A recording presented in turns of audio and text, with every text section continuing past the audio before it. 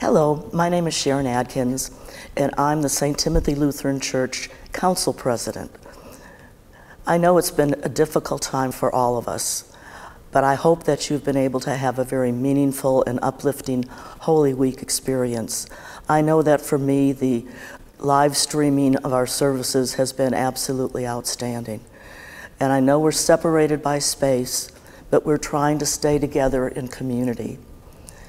One of the things that we would like to do, and Keith mentioned it last week, was as we're staying home and staying separate, we're not able to go out and go to restaurants like we used to, or go to the theater, or go to have a cocktail with friends.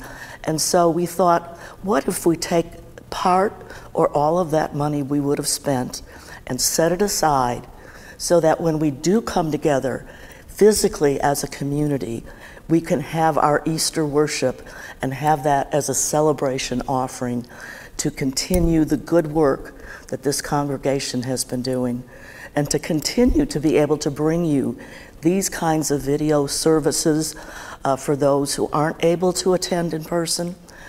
So we would really ask you to consider prayerfully keeping a portion of that money you would have spent aside, and then bringing it to our celebration, our Easter, our renewal service, whenever we're able to be together physically.